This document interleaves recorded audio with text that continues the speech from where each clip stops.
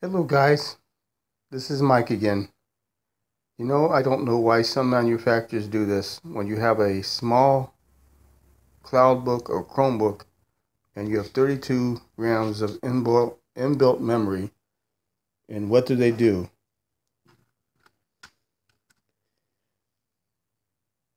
They make it so you can't put your SD card all the way in, and really makes it hassle for traveling, and you risk breaking this thing off into your SD card. Well, I found something pretty neat on Amazon. They make them for raspberries, they make them for different Raspberry Pis and different things. They make it everything where, they make them for small items and things, laptops like this. It's not designed well, at least not the SD card is not designed well. You can go to Amazon and different places. Since I deal a lot with Amazon, this is my favorite. But you can just stick that in there, and voila.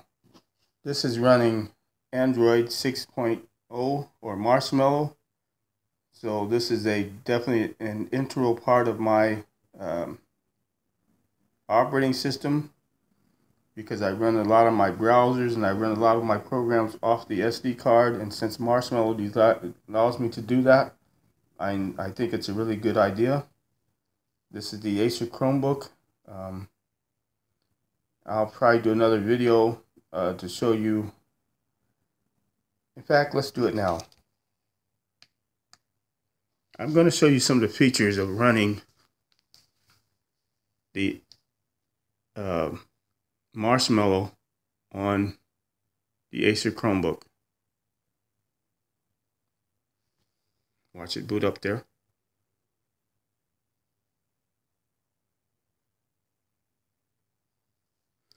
Okay, this came with Windows 10.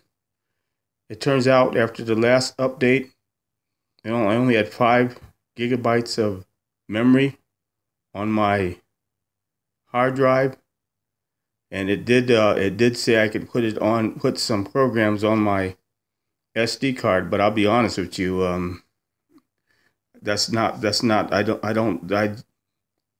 I wanted. Anyway, let me get back to you.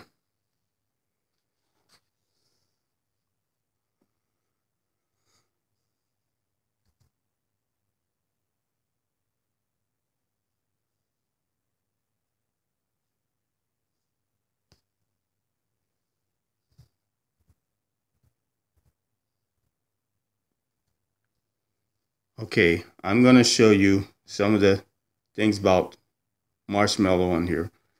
I found it on Windows 10. This is actually a very slow little laptop. It was cool. Everything worked, but it was very slow. But running Marshmallow x86, designed for the Intel PCs, I find this is quite speedy. You can have the option of running a mouse or as you see here, the trackpad. But opening up the storage, it's perfect.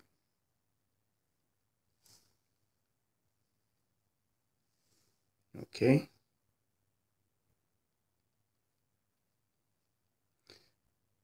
Memory, okay, it's just about half.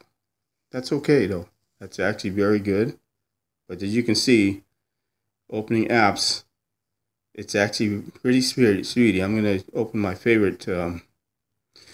I do have Opera on here, and you have to open it several times. But I found that Maxton is nearly perfect as far as what have you. But you can see it opens and closes apps quite well. Quite speedy. This uses the N3050 Celeron chip. For 10 it might have been slow, but I tell you what, for this it's very good. Anyway, that's the end of my video right now. Thanks for watching. Have a good day.